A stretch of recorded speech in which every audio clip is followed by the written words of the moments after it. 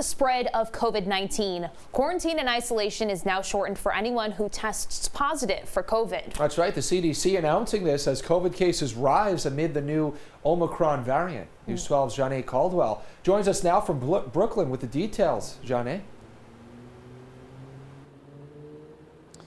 Yeah, well, what was once a 10-day quarantine is now only 5 days for people infected with COVID who are asymptomatic, followed by a requirement to continue wearing your mask in public for another 5 days. Now, this comes as the CDC says people who have COVID are most infectious 2 days before and 3 days after symptoms develop. The clock starts the day you test positive for COVID, and at the end of 5 days, if you have no symptoms, you can return to normal activities, but must still wear a mask around others for 5 more days. If you still have symptoms after 5 days, you have to stay in isolation until you feel better.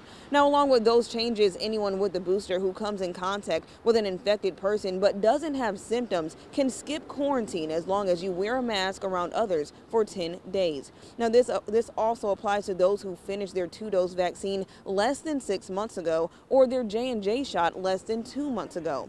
As the Omicron variant causes a surge in COVID cases, health officials say the volume of people having to isolate or quarantine threatens the ability for businesses and hospitals to stay open. They're now hoping to keep society running smoothly despite the spike in cases.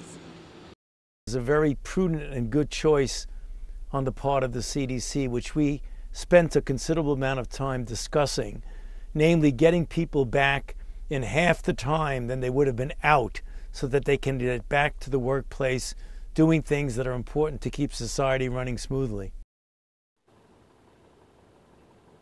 And health officials say cutting isolation and quarantine does not come without risk, so it's important to continue wearing your mask. That's the latest here in Sheepshead Bay. Jeanne Caldwell, News 12.